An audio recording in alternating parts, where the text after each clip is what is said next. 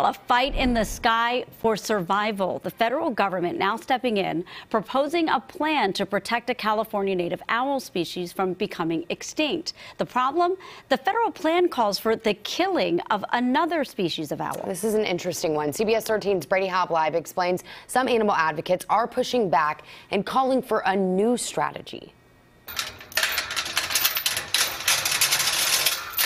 Danielle Hanisch is the executive director for LEAP, standing for Leaders for Ethics, Animals, and the Planet. It's a nonprofit organization with more than 20 animal sanctuaries across the country.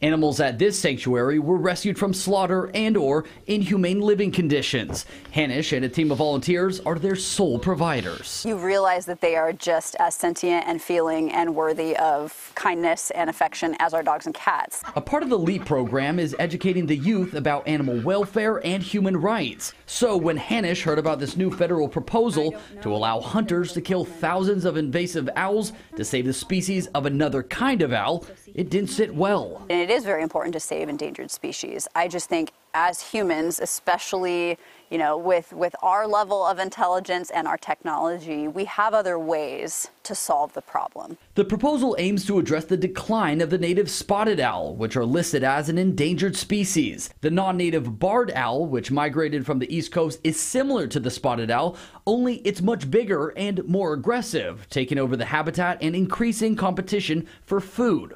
And the spotted owl is having a hard time keeping up. And the problem is they aren't cohabitating well. One of the solutions is to kill off a portion of the barred owl population to give the spotted owl a fighting chance to bounce back. Michelle Dodge, a wildlife rescue volunteer and photographer, notes this kind of strategy has shown to be successful in the past on a much smaller scale, but she's still conflicted.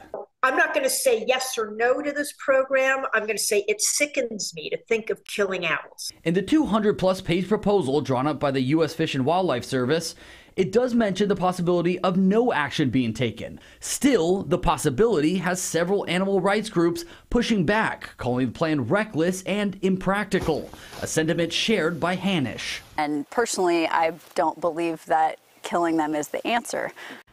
So if a strategy is finalized, barred owls hunting will only be conducted by trained professionals. The strategy, it does not call for a public hunting season. It also does not include hunting permits.